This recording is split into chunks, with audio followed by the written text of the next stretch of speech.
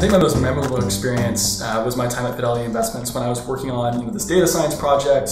And what was neat is I had just taken a class with Steve Cass on data science before that. It was like my first sort of intro to data science. And I, months later was practicing this in the field, and at work I was kind of emailing him back and forth, asking him questions, and it was neat to take a classroom experience and apply it in real time in a context I was really interested in, and be able to have, keep that relationship going with the professor all summer long and say, hey, I know we applied this in class, I'm trying to do, this thing in this context, how does this work? It was a really neat experience to take that from classroom to the workforce.